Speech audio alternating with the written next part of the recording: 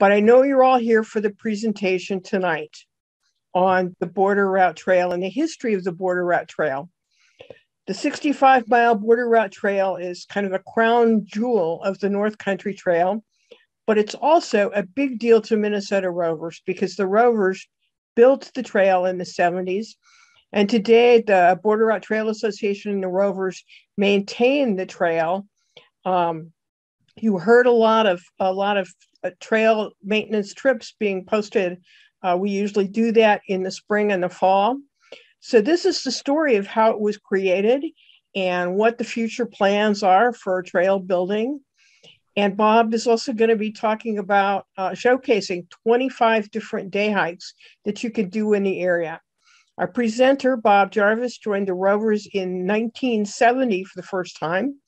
He's the Rover archivist, and he's the Border Route Trail Association liaison to the board, and he's our database director. And he's been involved with the Rovers Trails programs from the very beginning. And in recent years, he's been coordinating really cool trips like the annual Rover Canal Boat hiking trip in Great Britain and the trips to Death Valley. So I'm going to turn it over to Bob to tell us all about the Border Route Trail. Okay, thank you, Fran. Can everyone hear me? Okay, I'm going to share my screen and start a slideshow here.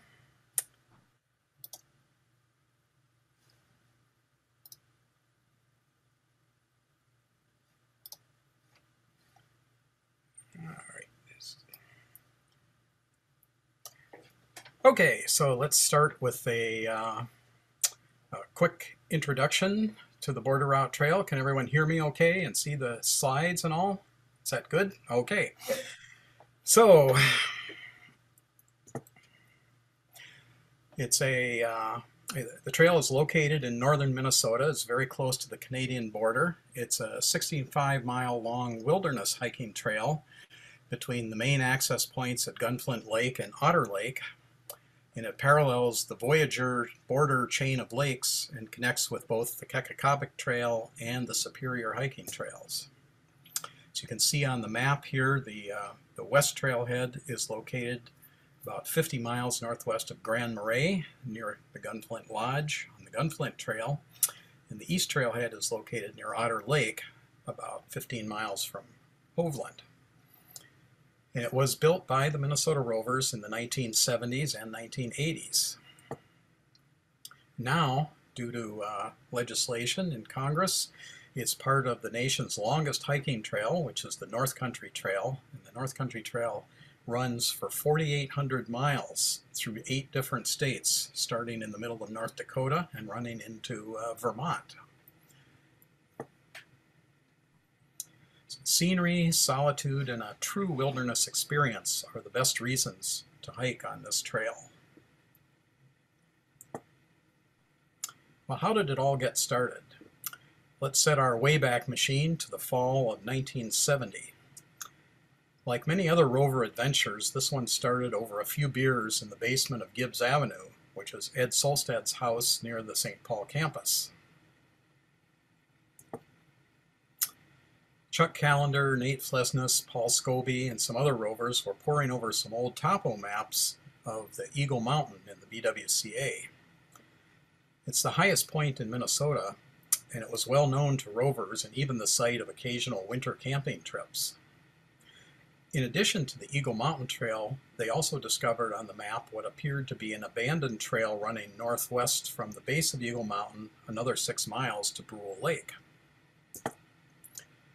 After consultation with the U.S. Forest Service, this led to the first ever Rover trail clearing trip in the spring of 1971. By that fall, Rovers completed the upgrade of the Eagle Mountain Trail, and it was a lot of work, but the view was well worth it. We also restored the lost Brule Lake Trail.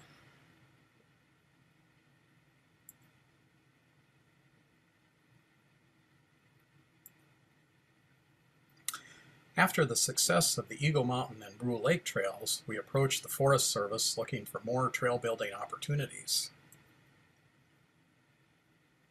The Superior National Forest had conceived of an idea for a hiking trail between the Gunflint Lake and McFarland Lake, in part to take some of the usage load off of the lakes, which were, of course, very popular for canoeing and still are. And so we started building the trail in 1972 on the western end in the area of Gunflint Lake, Loon Lake, South Lake, and Clearwater Lake.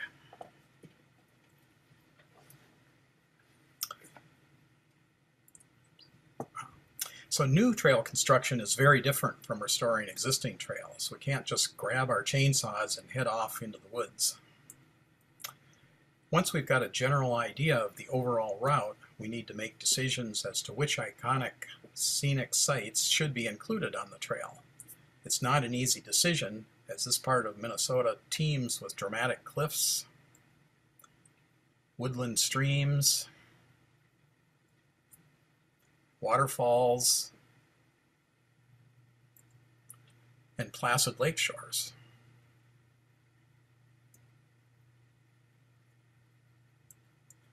And even the occasional friendly local.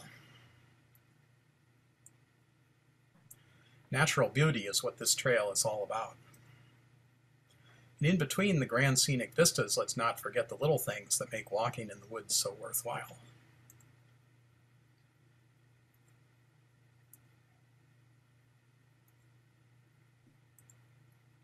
Moss, lichens, and fungi each have their own charms.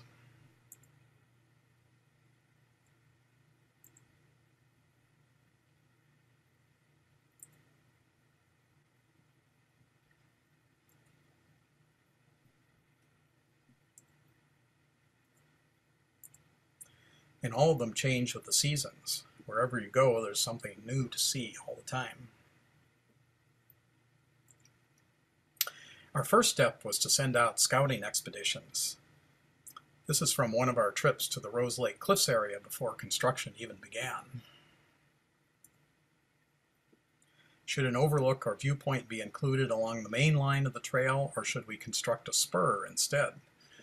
Only boots on the ground can tell you this. People doing through hikes will want to camp along the way, so the trail needs to access campsites as well. After we decide what viewpoints and campsites to include and how easy they are to get to, it's back to the maps to lay out a specific corridor. Should we pick up the northernmost ridge, the middle one, or the southern one? Because they all go in the right direction. Taking all these factors into consideration, we arrive at our final alignment.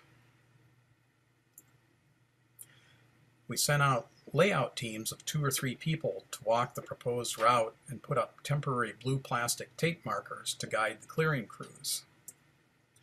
The person in front scouts ahead a few hundred feet so that we can avoid major obstacles and run the trail in as straight a line as possible. Finally, it's time to head into the woods and start clearing. But first we have to get ourselves and our gear to the trailhead.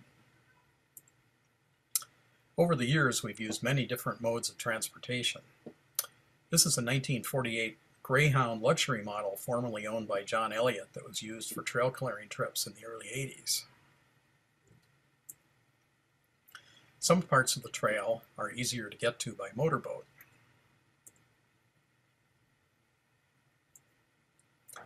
Or even canoe for sections inside the BWCA. Other access points are conveniently located near roads. Finally, we start the actual clearing process. In the beginning, we had relatively primitive tools, such as a machete or woodsman's pal, shown here, Sven saws, and a David Bradley chainsaw that weighed over 35 pounds and required a special frame pack modified with a heavy metal baking sheet to carry it.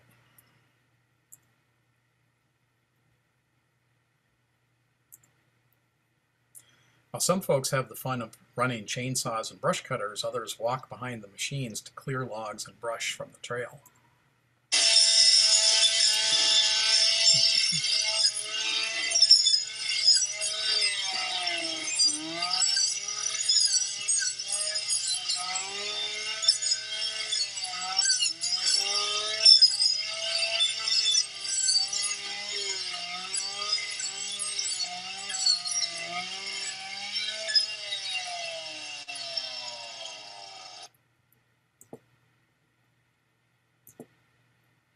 little brushing makes a huge difference.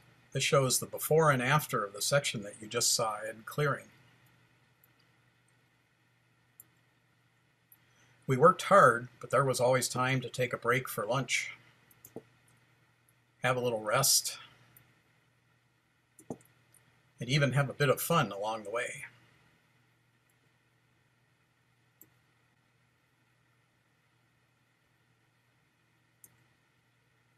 Of course, it's not all just a walk in the woods. There are streams, swamps, and beaver ponds to cross. In the beginning, we used local materials and a lot of ingenuity to build bridges and boardwalks.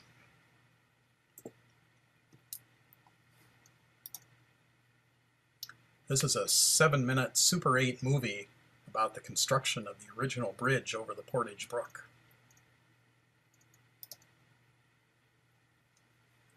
It's silent, by the way, so don't expect any sound on it.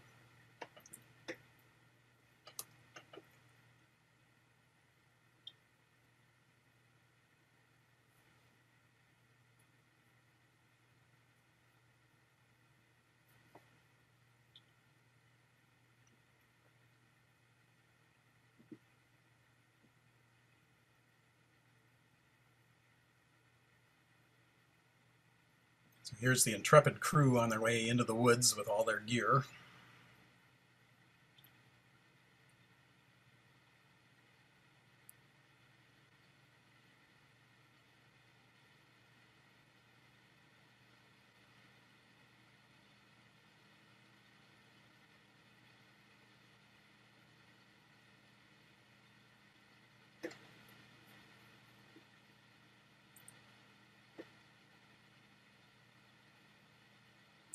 Here people are cutting down actual solid trees that are going to be used as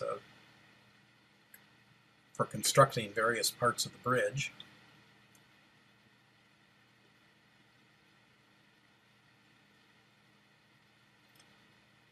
So this is something we don't normally do anymore. It's actually cutting down live timber or standing timber even.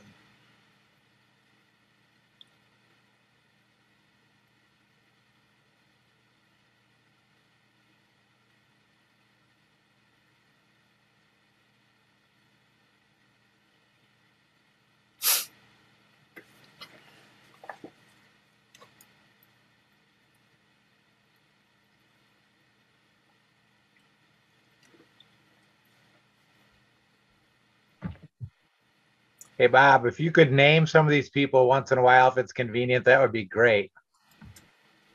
Well, some of them are listed in the credits at the end, but we've got Gary Carlson, Ed Solstad, Andy Knapp.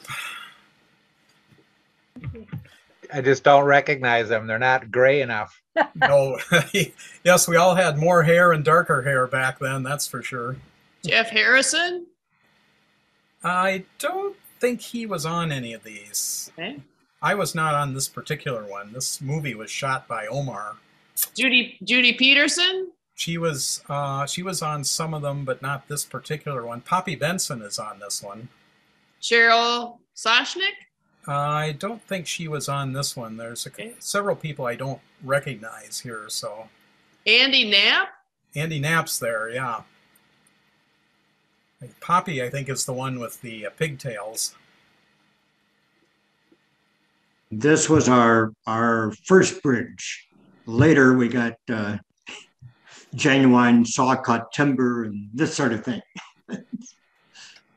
Yeah, we'll see pictures of the modern bridge later on, but this was the original one over Portage Brook, and as you can see, it's quite a lot harder hauling these large timbers that have to go all the way across the creek. Much, much heavier than the metal piping and things that we use now. I think that's Andy Knapp on the left there, the long beard.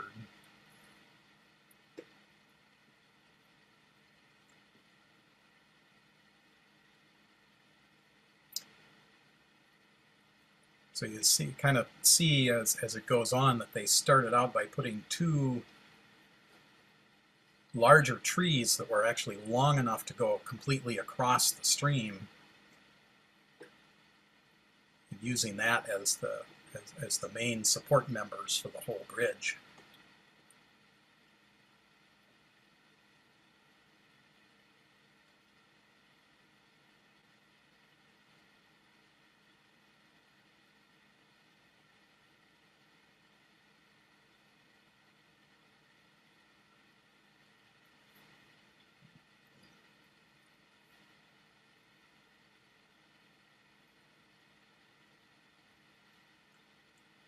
As you can see there, they're moving some pretty big chunks of timber there.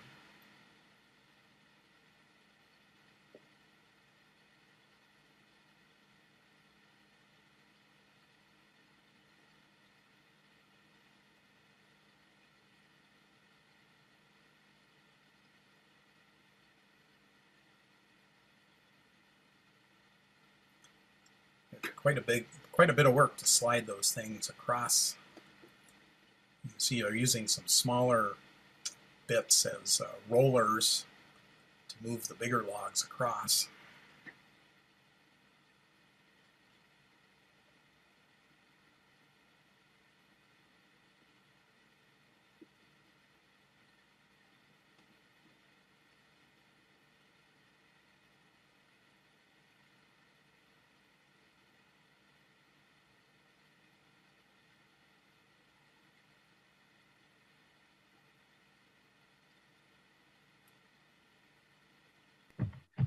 Any notable injuries during any of these trips? Not that I'm aware of. I don't think. Amazingly enough, not so. Even back then, we were pretty concerned with safety. You notice that on most of the scenes, everybody's wearing helmets, and people who are running machinery are wearing chaps. Well, it doesn't surprise me to see Andy in the water taking a vulnerable spot.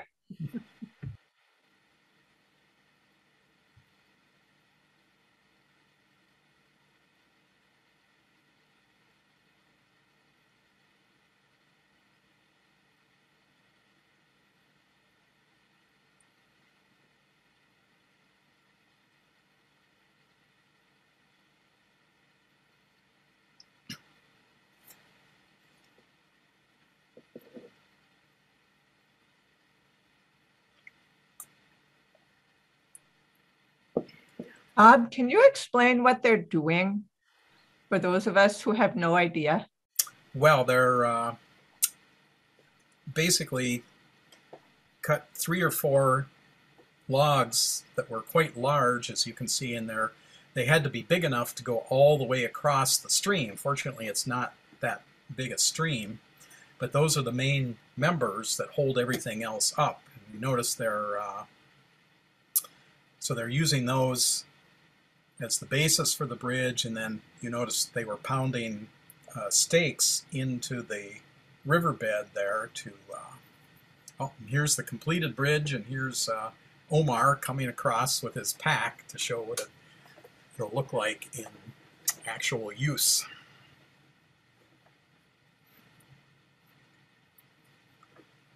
So I was having fun with my movie program on the Macintosh, playing with those titles and things. In 1975, the Rovers began receiving funding from the Minnesota DNR Ski Touring Grant and Aid Program. And that allowed us to upgrade the trail that was existing to single-track ski touring standards, and also to create the new trails that we were doing to ski touring standards, like the magnetic trail and the other connecting trails that we put in.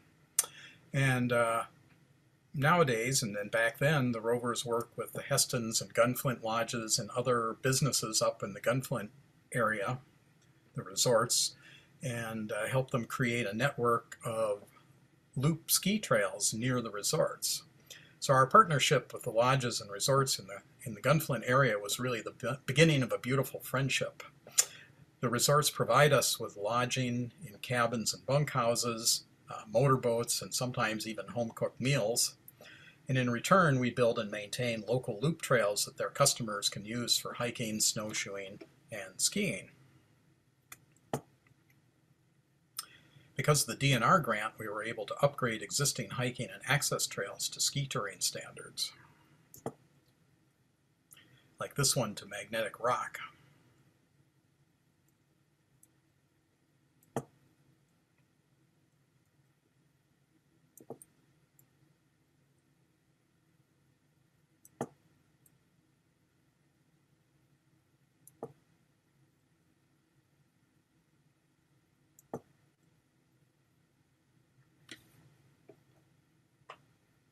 Those log bridges can be a little tricky on skis. By this time, our technology had improved. Machetes were replaced by brush cutters.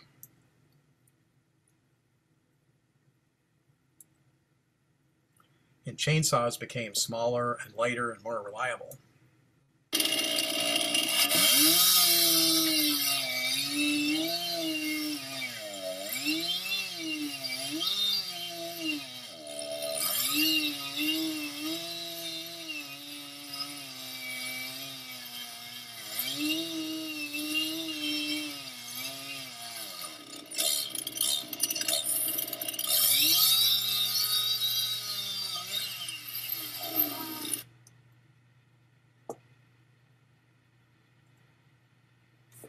Of course, technology has its downside too. Chains need to be swapped out as they get dull, and someone has to schlep the fuel through the woods. Many enduring friendships and long-term relationships were built along with the trail. The main line of the Border Route Trail was substantially complete by 1981. And to mark the occasion, we had a ribbon cutting ceremony, using a brush cutter, of course. But as the saying goes, the project isn't over till the paperwork is done. In our case, that means adding signs,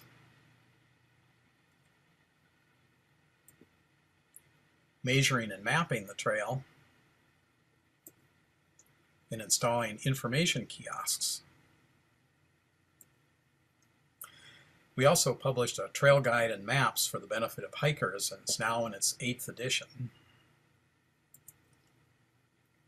Of course, the trail is never really done. Mother Nature is constantly trying to reclaim it. Spring floods wash out bridges and boardwalks. And the replacement bridges are constructed of metal pipe and treated lumber.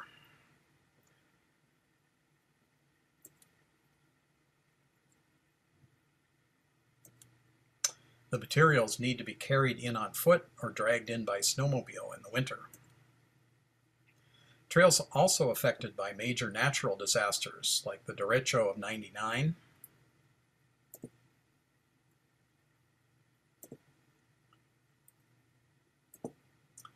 or the Ham Lake fire of 2007, which actually burned out part of the BRT between the Gunflint and Loon Lake on the western end of the trail.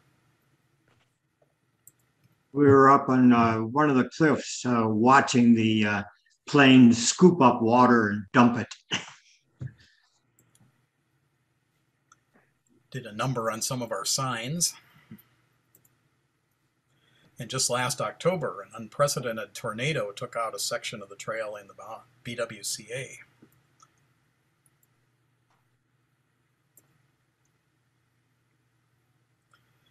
Let's talk a bit about how the trail is maintained and what you can expect when you go on a trail clearing trip. So it was the first long backcountry hiking trail built by volunteers in Minnesota, and currently volunteers from the Border Route Trail Association maintain the trail with assistance from the U.S. Forest Service and the Minnesota DNR. And so we spun off the Border Route Trail Association to be a 503c nonprofit organization, and but we still work very closely with Rovers. Most of our trips are in the spring and fall when the weather is cooler and there are fewer bugs. If you're working on the eastern end of the trail or within the wilderness area, you'll be staying in a primitive campsite like this one at Otter Lake. It has a pit toilet, a cleared area for tents, and a fire ring. The water is carried from the lake and boiled before use.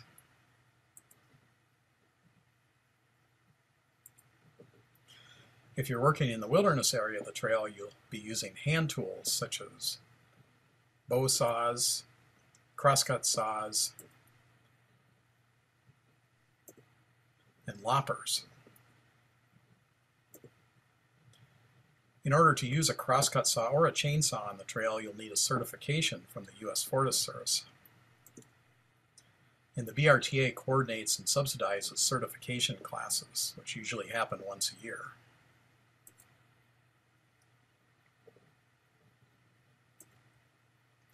If you're working on the Gunflint Lake end of the trail, you'll often stay in a bunkhouse or comfortable cabin like this one at Heston's Resort.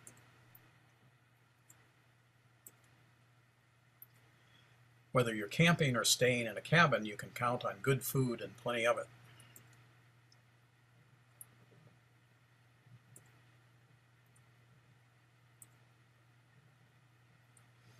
There are different ways to hike the Border Route Trail. So you have to figure out your logistics. Do you want to do a loop hike or a through hike? If you're doing a through hike, you need to think about arranging a shuttle yourself if you have a large enough group, using an outfitter to shuttle your vehicle, or splitting your group into two parts and swapping your keys in the middle. It normally takes 4 to 6 days with a pack, and you won't be able to cover as many miles as fast as you normally do on other trails because it is a fairly rough trail through rugged terrain. Spring and fall are the best because of the lack of bugs, and the vegetation won't be as thick. And we strongly suggest, of course, that you have some sort of a GPS device, and also as a backup using paper maps and compass. If you're hiking within the boundary waters, you do need to get permits from the U.S. Forest Service to do that.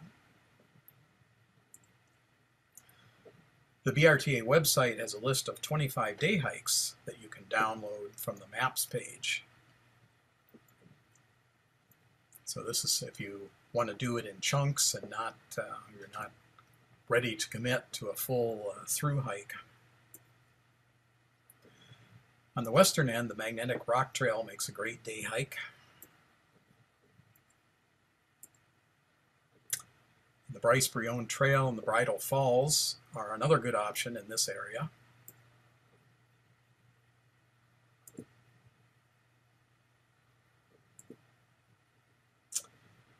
The Moss Lake Trail is our most recent addition, and this allows us to do a 13-mile loop going to the Rose Lake Cliffs,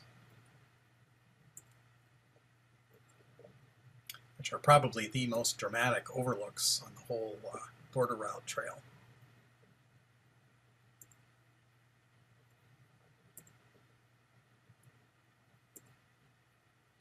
The eastern end of the BRT is also known for its overlooks.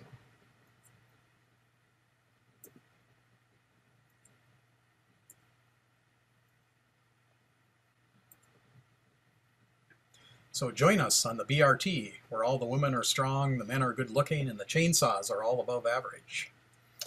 So now I'm going to stop sharing, and I'm going to turn it over to Brian Hansen, who's the president of the Border Route Trail Association, to talk about the current trail conditions and upcoming trail clearing events.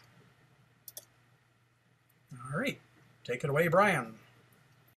Here are highlights from last year. We had a really good year. On the wilderness section, the 36 miles, we cleared over 17 miles of trail. Doesn't sound like a lot, but that's huge. With a typical crew can do about 2 or 3 miles a weekend, a crew of 7 or 8 people. Non-wilderness side was even bigger success. We did all 29 miles on 2 trips We did trips in the fall and in the spring. Every section of the mechanized or non-wilderness was cleared, so it's in really good shape. However, Bob alluded to that on October 10th, we had that tornado touchdown in northern Minnesota.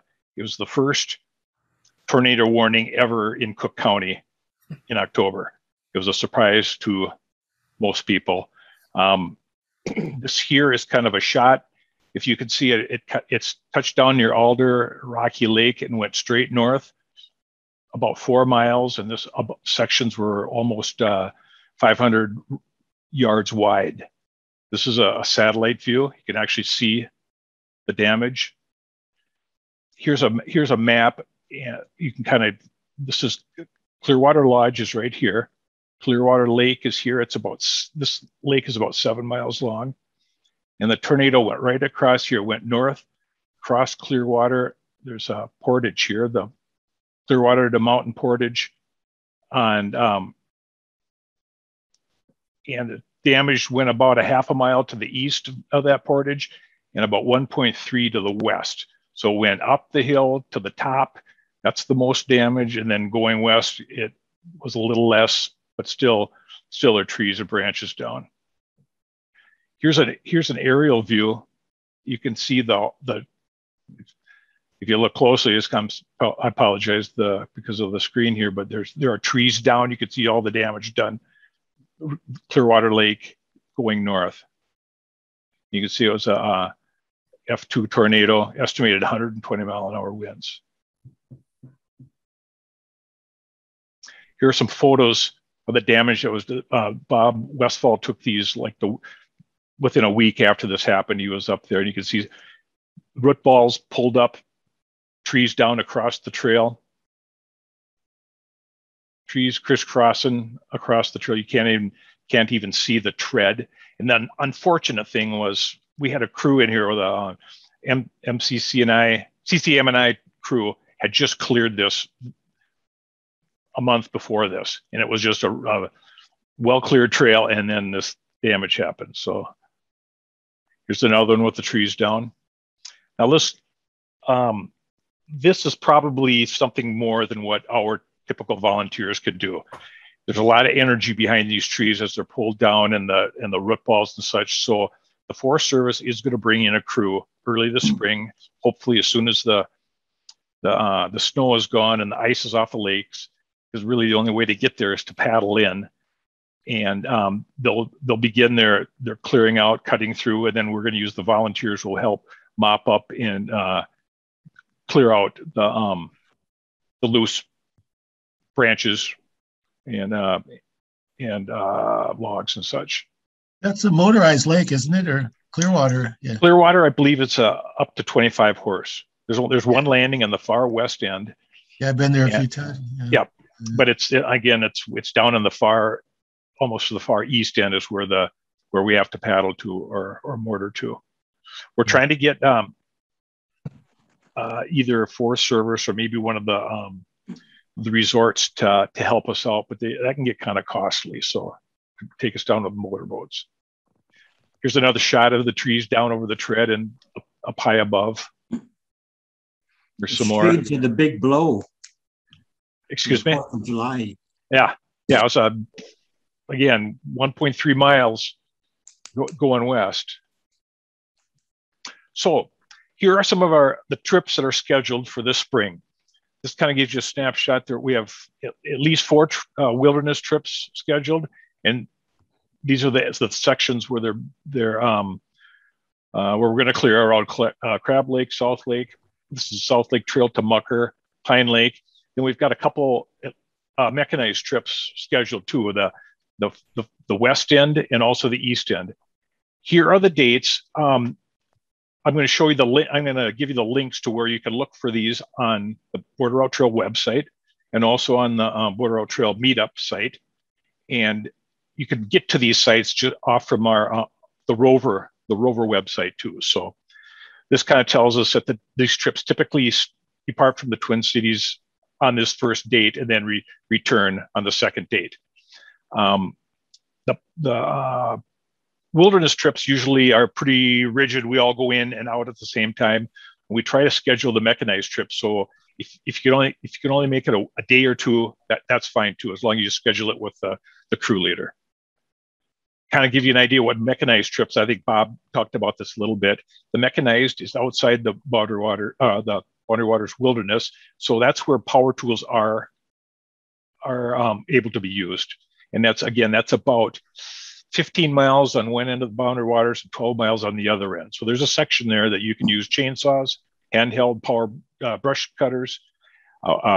We have access to these walk behind power mowers or brush cutters called I guess we call them a billy goat. And that'll clear out the brush and a lot of the weeds and shrubs growing in the thimbleberries and such. Inside the Boundary Waters, where you can't use power tools, we typically use hand saws or silky saws. Sometimes we'll use crosscut saws, hand loppers, and then manual brush cutters. And here, Bob talked about that too. You have to be chainsaw and crosscut saw certified to be able to use those in the Boundary Waters. Saw certification, also first aid. We do have some saw training coming up here at Bunker Hills in Andover, coming up here April 23rd and 24th. And it's an all-day session. Saturday is the chainsaw. Sunday is the crosscut. You don't have to take them both. You can take just the chainsaw if you'd like, or just the crosscut. If you want to sign up, you go to our Border Route Trail website, and here it's described here, borderroutetrail.org. Or you can go to our the meetup, and if you don't want to remember them or write them down, you can go to we have the links on the Rovers website too. There, one important thing to remember is before you take the chainsaw or the crosscut, you have to be certified through the North Country Trail Association. There are some videos you need to watch, and there's a couple of waivers to sign and such, and it's part of this training is you have to be first aid certified too, and there will be some instruction there on how to get that first aid and CPR training. Again, if you're for information on the clearing trips, for dates, the schedules, the summary of the trip, what you'd expect for lodging or meal plans and costs and such, check out the Border Route Trail website. And also our the meetup site. On the Border Route Trail on the website, you just go to the trail clearing, schedule, and then for the wilderness to sign up, you have to go to the sign up page. For the mechanized trips, contact Gary Carlson. I think he's on the call here tonight. This is his email address, and that's in our website. He can fill you in with any information you would need to participate in any of the wilderness trips. The wilderness trips, I believe there's a nominal fee. I believe it's $25, and they typically provide the food, dinners, and I think breakfast, and you'd usually bring your own lunches. For the wilderness ones, just because of we're backpacking our own gear and food in, we typically bring our own food, our own backpacking gear. So there's no cost to those trips. You provide your own food. Again, want some more information on this, you can get the links to find our the guidebook, links to purchase the maps or any other information. Check out the websites, the meetup, and also on Facebook. So, anybody have any questions? I believe as of this afternoon, there were eight available spots in the chainsaw and crosscut training. Ryan, I did post both the BRTA website and the Rovers link. Great. Yeah. Thanks for doing that. And again, if you have any interest in the trail, interest in participating, or just want information about it, if you want to do a hike, you're more than welcome to attend our monthly Border Route Trail board meetings.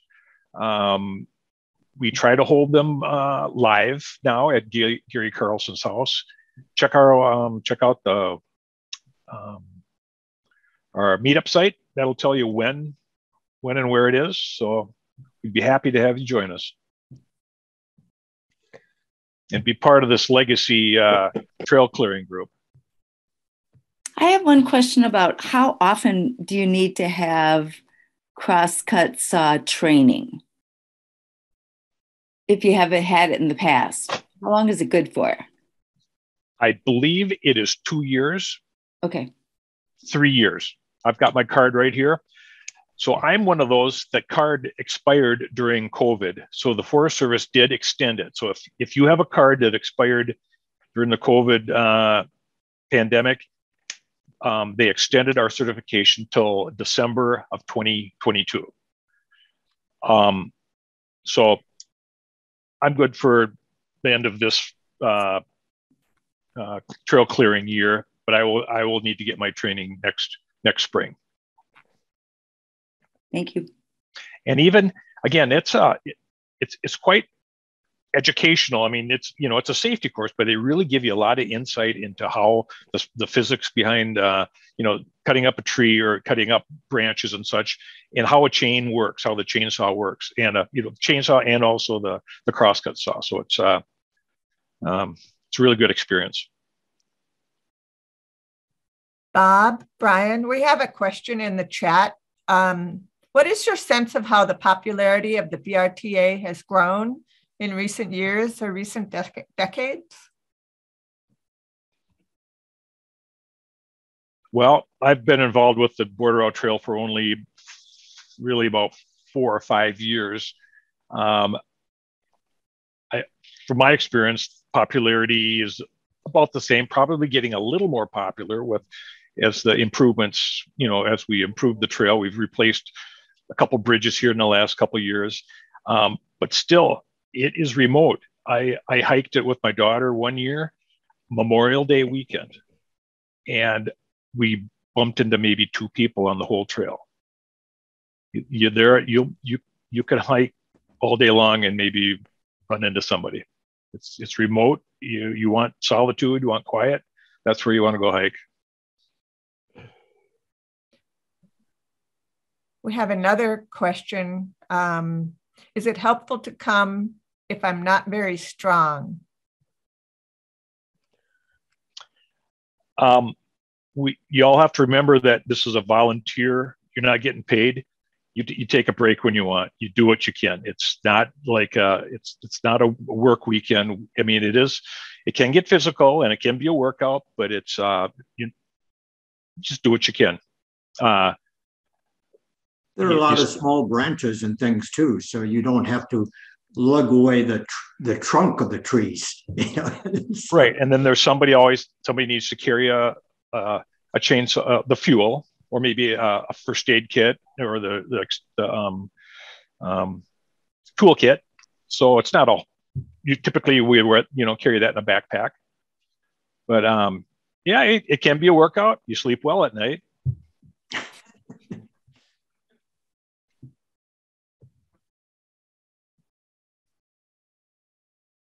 So Bob, all those hikes that you pointed out in your presentation, are they on the BRTA website? Yes, there's a link on the trails page or the maps page, I believe, down at the bottom, and it's a spreadsheet. Basically, it's an Excel spreadsheet that lists all those 25 day hikes that we've come up with, and where they start, where they end, how long they are, and that sort of thing. Okay, Bob. So I've been to a couple of primitive sites where the location of the latrine has moved. And I'm wondering, is there a policy around that, where they have to shift it every so often, or when it's full or something like that? I'm not too sure. I think they do get moved once in a while, and there are certain restrictions as to how far away they have to be from water. you know, from the lake and how far away they need to be from the trail and that sort of thing. And in a lot of places, as you've probably noticed, the bedrock on the border route trail is pretty not very deep, you know. So there's kind of limited places where you can put a latrine and dig a reasonable size hole, because you're going to run into bedrock in a lot of places. I've always wondered that ever since I put in one of the songs that I wrote about rovers, I mentioned that you dug latrines, and I thought, I wonder how often they have to be switched. So thanks for satisfying that. Well, if you want some experience in that, we have two campsites on the far east end that don't have latrines, or U.S. Forest Service the fire grates, and the Forest Service is gonna give us 2 latrines and 2 fire grates, and we're gonna install them hopefully sometime this next year. So I'm glad you volunteered to help out on that one. That's what I get for talking shit.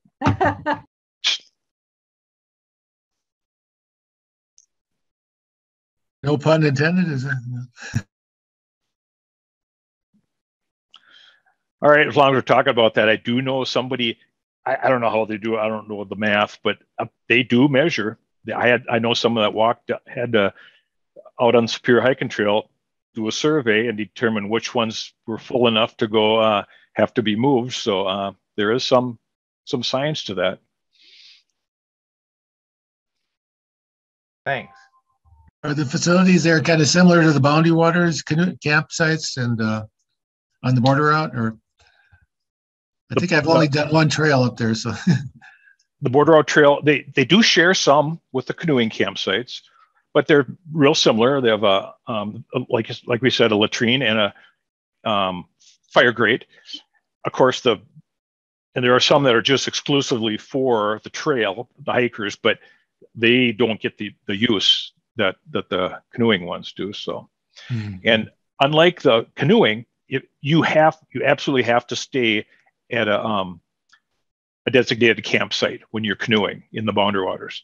If you're backpacking and you get to a point where it's time to end for the day, and if that campsite is busy or if somebody's in it, or you just can't get to the next one, you are allowed to stealth camp or camp, you know, just in the woods, in the wilderness. There are some regulations. You have to be so many feet from the trail, so many feet from a water source. Other than that, you can find a spot to set up your tent and make it through the night. Thanks.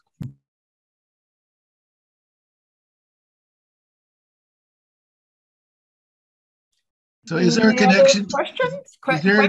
Is there a connection to the trail? I think you said at the beginning of the presentation to the trail that goes up to, God, I forgot the name of the trail that goes up from Duluth, along the North Shore. The Superior Hiking Trail. Thank you. Yeah. Is there a connection between those two? Or yeah. Yes, there is. In fact, there's an overlap. There's where the Superior Hiking Trail begins. It's called the 270 Overlook. It's I think it's like a half a mile from the parking lot, the trailhead, and it overlooks the Pigeon River, the valley. And you can look, you're looking out into Canada, into Ontario, and then the Border Route Trail actually bypasses that and it goes right past that all the way down to the trailhead. So for that quarter of a mile, you're on both the Border Route Trail and the Superior Hiking Trail. Mm-hmm. Essentially, that's the point. That's the Otter Lake 270 Overlook is that connection. Yeah, I think the last time I did trail clearing, another question up near Heston's, I thought we used mechanized tools, but has the restriction or the rules changed since then, or? No.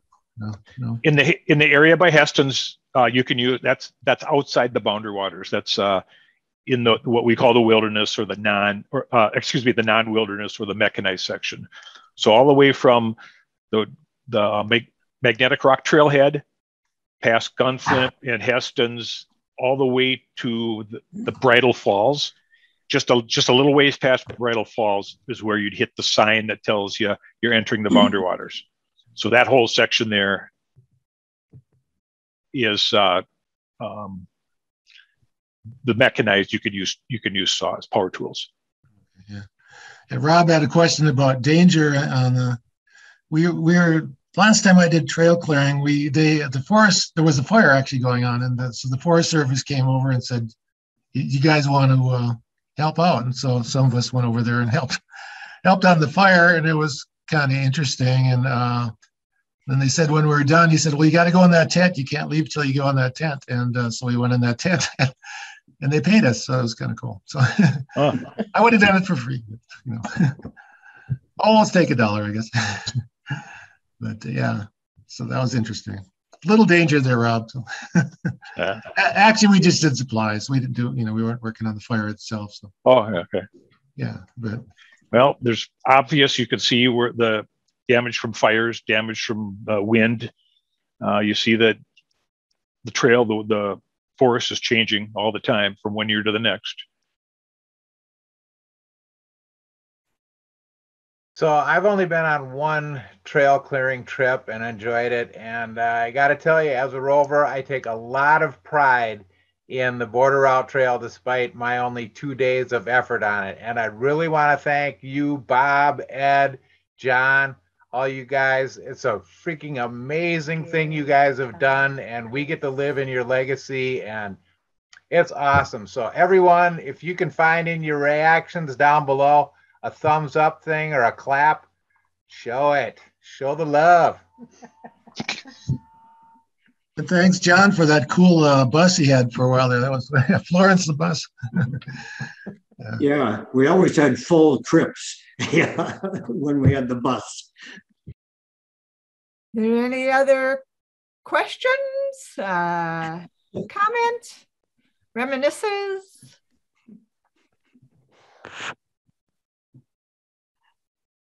Well, thank you, Bob. Thank you all of you that have hiked the trail, that have helped maintain it, et cetera, helped publicize it. Couldn't do it without you.